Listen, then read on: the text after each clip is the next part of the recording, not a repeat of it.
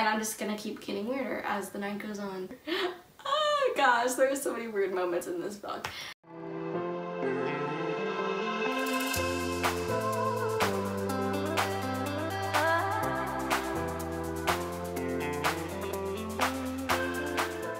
Hey guys, welcome back to my channel, The Awkward Book Nerd. It is me, Alana. For this video, I wanted to do the mid-year freakout tag for you guys. Last year, I did it kind of late, so I decided that this year I was going to try and do it like, not early, but just on time, I guess. I don't know. So I figured it was a good time to film it. I'm excited to tell you guys my favorite things so far of the year, and not some favorite things of the year so far. I'm just going to dive right into the questions, and hopefully you guys enjoy my answers. Okay, so the first question is the best book you've read so far in 2019. So for that one, I actually chose Four Dead Queens by Astrid Schultz. I'm actually really surprised about this. I think last year I may have chosen a contemporary as my favorite. I'm kind of shocked that this is my favorite of the year so far because it is a fantasy, but I think out of all the books that I've read, this is one of the ones that probably has one of the best world building in my opinion. Like, I was reading this book and I loved the queens. They are probably my favorite part of this book as a whole. But also, like, as I was reading more about this world and this like kingdom, I like wanted to know more. And so I was so sad to find out that this was a standalone. And part of me really hopes that the author maybe like does a sequel, but maybe like delves more into just this world in general someday. It would be really interesting to see like what she would do with it, because I feel like she just did such a good job, and it's so that the story, it's like kind of left open-ended, kind of not, I don't know, no spoilers, but the way the world is, it's left so open-ended that like I would love to see like the other parts of the world, because you only see maybe 2 parts of the kingdom, and then like there's maybe like 2 or 3 more parts you don't see. So I would love to see like those and what it's like to live in those places, if that makes sense. But yeah, this was like honestly my favorite fantasy so far this year. Excluding the Harry Potter series, I feel like that is like in a whole other category so far since I'm working my way through that. The next question is best sequel you've read so far in 2019. For that one, I had to choose Harry Potter and the Chamber of Secrets. I feel like this is probably the only sequel I've read, not counting rereads, and so I felt like this was also fitting because I really did enjoy, like I've been enjoying the book so far. I'm on the 3rd book currently as I'm filming this, and I'm loving it. So the next question is new release you haven't read yet but want to. So I have 2 for this question because they're kind of like both equally ones I really want to get my hands on at some point. The first one is This Time Will Be Different by Misa Sugiura. I'm so sorry if I pronounced that wrong. This one, the cover is beautiful. 2, the story really caught my interest because it deals with a girl who works in a flower shop, which sucked me in just because I have a thing for people who work in like shops, like flower shops or bakeries, and I have a thing for stories like that. But also it deals with the topic of like the historical events where during World War II America imprisoned the Japanese into internment or internment camps. And so this book deals with that as well. I don't want to go into too many details because I can't remember the full synopsis, and I don't want to say anything wrong because I feel like it is such a delicate topic. But as soon as I like read the synopsis, I was like, I really want to read this. It sounds so interesting, and the cover is just so beautiful, and flowers. So I'm excited to eventually be able to read this. The second book I have is Somewhere Only We Know by Maureen Gu. I have one other book by Maureen Gu that was gifted for Christmas, I think by Michelle. I think it's The Way You Make Me Feel. Maybe I'm wrong about the title. I can't remember for sure. Yeah. But this one really caught my interest because it's about a K-pop star who meets like this boy. I can't remember if he's like a photographer or something like that, and like they have like one night together or something, and it just sounds super cute. It sounds like a K-drama, and I like love K-dramas, so I was like, I really want to get my hands on this and read it and see how I feel about it. So eventually, hopefully, I will get both of these and I can read them and tell you what I think. Editing Alana here. I had meant to mention this book too as one of the books that I'm most anticipating, but I literally blinked when I was filming. But that is The Magnolia Sword, A Ballad of Mulan by Sherry Thomas. This is literally a Mulan retelling with added extra like things in the story, and oh my gosh, I'm so excited for it to come out. I want to get my hands on it and just devour it because, like, I already can tell it's probably gonna be a really good story. So just wanted to add that in there while I'm talking about it. The next question is most anticipated release for the second half of the year. So I also have two for these ones. I'm sorry I have multiple answers, but like these are hard questions, especially for this year. There are a lot of good books coming out. I feel like I'm going to say that every year I do this tag, but I'm just saying. The first one is The Beautiful by Renee Ahdieh. I'm excited for this because your girl loves vampires. Like, Twilight is my thing. I will never not love vampires. Like, I have a whole shelf, like, well, I had a whole shelf back at my old house dedicated to vampires, and I guarantee you that when I get my new shelves, it's gonna come back. My vampire shelf is just gonna be a thing, and I'll show you guys, and it'll be beautiful. I loved Vampire Academy, Morganville Vampires, Vampire Kisses. So there's a bunch of vampire series that like I still love and own, and so I'm so excited that this is coming back, that they're coming back in this book. And so I've never read a Renee Ahdieh book, so I figured this would probably be a good try to see how I feel about her writing and her world building. And so yeah, I'm excited. All that to say. And the next book I have is Midnight Beauties by Megan Shepherd. So I read Grim Lovelies, and I think this is the last book in the duology. I think so. Do not quote me on that just in case. But I'm pretty sure this is the last book, at least that's what I've heard. I am excited to see how Megan Shepherd ends this duology. The first book ended on a like interesting, mysterious note, so I'm excited to see what else happens and how the like conflict kind of gets resolved in the end. And I just love like the gothic Parisian feel the book gives me, and I'm just excited to dive back into that world. Biggest disappointment. For that one I chose A Study in Charlotte by Brittany Caballero. I'm so sorry. I got this as a gift from, I think it's, yeah, from Emmy Rose Reads. I got this as a gift from her, I think for Christmas, I'm pretty sure, yeah, for Christmas. And I really wanted to like this. I've heard so many good things about it. I think Sherlock Holmes is like such an interesting story. I've never read the books myself, but like the concept and like the TV shows always interested me, so I was like, maybe I'll like this like retelling, maybe I'll enjoy it, especially because it's like reverse roles, or not reverse roles, but at least like the Sherlock character is a woman who's like very smart and all this kind of stuff. And I read it, or I started it and DNF'd it. I started it and I was just like bored. I couldn't care. I was maybe halfway through. I think this is where I was, like halfway through, and I just reached a point where I was like, why do I care about these characters? Like, why does this author want me to care about them? I just don't want to, and I feel so bad because I really wanted to love the book, and it was just like so disappointing because I thought it would be so much better and so much interesting from all the hype everybody was giving it, but it just wasn't. And of course this is just my opinion, so like take it with a grain of salt. If you think you'll be interested, I say at least try it out. That's what I did, but yeah.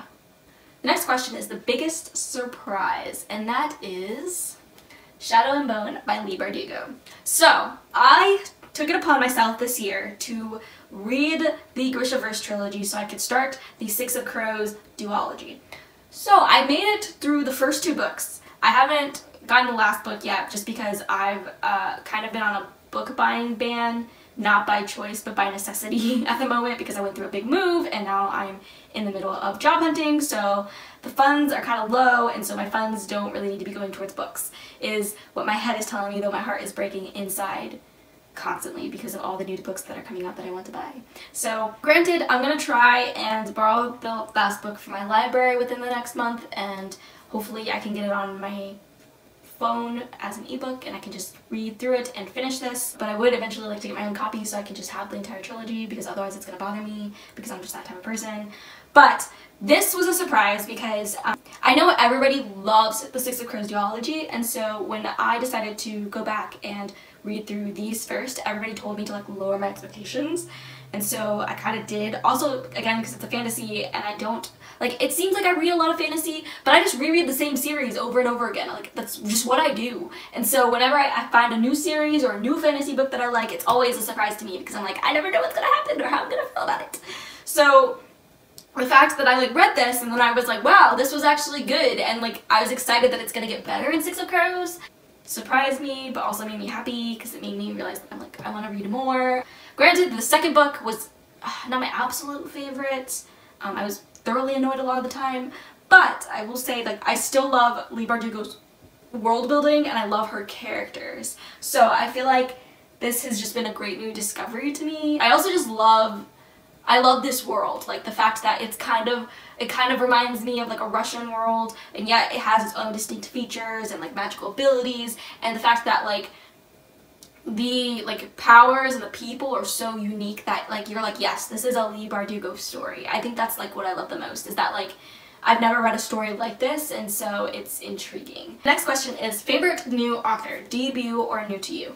For this one, it was hard because I feel like I've read a lot of new authors for me this year, which is good because I'm branching out, but also not so good because it's hard to choose a favorite. And I can't just go back to like my old favorites like Sarah Dawson. But for this one, I chose Leigh Bardugo because I feel like so far out of all of the authors that I have read, her books are the ones I've read the most of, and so I've gotten to explore her writing the most out of all of the new authors I've gotten to read from. Not that like you can't, like, not that debut authors can't be my favorite too, but I just feel like I've gotten to really like dive into her world, and I like that a lot, so I feel like for right now she is probably my favorite new author. Next question is newest fictional crush, and that one I chose Cooper from We Were Beautiful by Heather Hepler. I think, again, I mentioned this in my May-April wrap-up, this story is so beautiful, and I think Cooper was just such a beautiful character to have in the story. The fact that he was just so confident in himself, despite the fact how people would react to his facial deformity, and despite the fact that he didn't have the best like home life. I just think that he added an extra amazing element to the story that I love so much. And yeah, that's just all I can say without like vomiting all my love.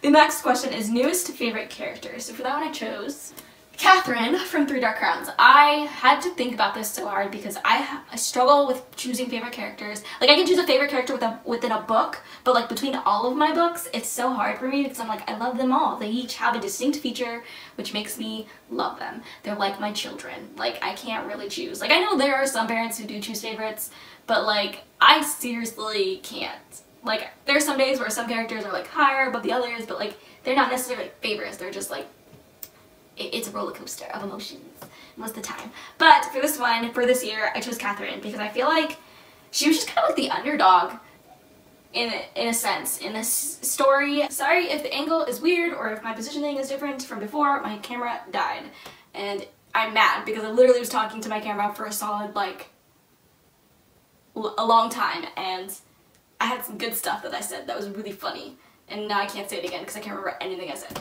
Anyways, back to Catherine. So she intrigued me the most. Every time I got to like a different part that didn't include her, I was like, I want to go back to Catherine. I want to know what's going on. What is Catherine doing? Like I was kind of like her stalker. Like I was like going through the book and I was like, where's Catherine? Why isn't she here? What is she doing? Does she miss me? I miss her. Like that's essentially what I was doing. It's like it was just bad, and you probably now know who I want to win, which is fine, but we shall see how the rest of the series goes. Alright, the next question is book that made you cry. So for that one I have two choices because I suck at deciding on things and I'm an indecisive woman. First, the book I have is Now Is Everything by Amy Giles. I chose this because this book made me feel so many emotions, a lot of it sadness because of the fact that the things that this main character went through were insane, and I like, no one should ever have to go through those. I like, anytime she experienced something hard, I just wanted to go in and like hug her and protect her and then fight everybody that was trying to like make her feel bad or not important or anything like that, and it was just bad. Like I just felt for her, and I like, it was just a whole thing, and she was like so strong throughout the story that it just made me cry like more because I was like, you're such a strong woman and you've been through all this crap and you're still so strong. Why? I mean, I know why, and I'm so happy, but like I would literally crumble on the floor if all of this was happening to me at this moment. The second book I chose was Sadie by Courtney Summers. I chose this book because we all know, if you haven't read this book and you want to, you will eventually know. I was swimming in a lake of misery in this book. I literally felt 24/7 sadness, pretty much. And it was still such a good book, but please, trigger warnings. Honestly, trigger warnings for the first book. If you guys, I can't list them all, but if you need to know, I will link my wrap-up up above, and then also you can check out my Goodreads reviews for both of these books, and it'll have all the trigger warnings listed. But this one, I think it broke my heart more because of how realistic this story was. The fact that there are people out there who do just slip through the cracks of the system and are unseen or ignored or just aren't acknowledged as true human beings, and it blows my mind because I'm like, literally every single person on this planet, they're important. And like, granted, okay, people who like murderers and stuff like that probably don't count, but like the people who don't do anything to you that people just automatically write off as unimportant or unneeded is stupid, and it's disgusting, and I hate it so much. And I just never, like, I never ever want to make someone feel this way, and the fact that there are people out there that feel this way breaks my heart. Like, I've definitely felt unseen and ignored and like invisible in my life, but never to this extent, and I feel grateful for that. But I also feel sad because of the fact that like there are just people out there, and unknowingly I could have contributed to it, and that breaks my heart even more. And this is my cancer talking. It's cancer season, so welcome to it. But like, I just like feel so many things when I think about this, and this book made me feel so many things because there are girls just like Sadie all over the world who end up going through the same things she did or worse, and it just breaks my heart, and I'm getting teary-eyed because like just thinking about oh gosh, just thinking about someone just going through that. And it's partially why I wanted to pursue a field of mental health, because I wanted to create a safe space for young girls to feel acknowledged and seen and feel like they are heard. And granted, it's taken me a minute to get there, but I eventually want to get to that point, and hopefully I can help at some point in my life in some way. I have no idea, but it would be great to be on that path. So, a book that made you happy. For that one I chose Alex Approximately by Jen Bennett. I feel like this story was just very wholesome. It was a very like cleanly done contemporary for me. Like, not clean like PG or anything like that, but just like there was no, like, there was sadness and happiness and like definitely like twists and turns, but it wasn't like intense like with Sadie. Like, it was just like middle level, like spikes in between, but mostly middle level, and I appreciated that because like majority of the time I was pretty happy with this book. And I think Jen Bennett could be like a potential new favorite. I definitely want to read more of her works to see how I feel, but I definitely could see her like being another contemporary author that I really like. But I just enjoyed the story, and I like enjoyed that it was just one of those things where I could like, I definitely guessed the plot like through the book, and I guessed all the like surprises, but that was okay with me because it was just like nice to have something that was just like simple and easy to like get through and work through and process, and just be like, this is a nice end result kind of thing, if that makes sense. I feel like I'm not making any sense anymore, but whatever. Next question is the most beautiful book I've received or bought this year so far. And I like jumbled all those words around, but that's okay. That one I chose the graphic novel Speak by Lori Halsey Anderson. I love this book. This is one of my favorite books. It's the reason why I got into mental health and started loving mental health and decided to go into psychology. It's actually partially the reason. The other part is like Criminal Minds, but that's like a whole other story that I don't really want to get into right now. But it's funny. But I just like love this story so much because of how important it is and because of how honest. I will say be careful of trigger warnings with this one as well. I am just so happy that they made this into a graphic novel because I just think it's another way to really get the story across in a different medium. If maybe like books with just words are not like the best for some people, like graphic novels are maybe their choice, this would be like, this is another great outlet for them to see this and feel either seen or heard or anything like that. So I truly adore the story, and I got this from my Bookish Cupid from the Valentine's Day readathon. I still don't know who you are, and if you're watching this, I'm like sending you like love and hugs through my eyes staring at this camera, and I know that sounds very creepy, but it's okay, we'll get through this. The last question I have for you is, what books do you need to read by the end of the year? So I'm going to say the same answer that I gave last year, and that is all of the unread books on my shelves, because your girl is failing, or like it's either that I'm failing to read them fast enough, or I just keep adding too many books too fast to the shelf. I don't know. But for some reason, for every book that I read that is unread on my shelves, I add another book, and it's very frustrating. And yeah, like maybe this ban, this like not self-imposed kind of forced on me ban of buying books is good, because it's forced me to like sit down and like read more books than I'm getting. But at the same time, it hurts still. It really hurts, because your girl wants all the new books, all of them. But yeah, just all the books that I have on my shelves that I have not touched or read, because I'm either lazy or I just haven't gotten around to them. That is my answer. And that'll probably be my answer for the rest of my life, because I am me and I don't really change much. Welcome to my life. Anyways, if you guys liked the video, oh well, this was my mid-year book tag. If you guys want to do this tag, you are tagged to do it. Do you tag people in this tag? I don't know. Anyways, moving on. If you liked the video, go ahead and like it down below. If you guys have any comments or questions or just responses to any of the things I said in this video, please respond down below in the comment section. I will always respond back, because I literally usually have no life and I'm just kind of sitting on my phone when it happens, so yeah.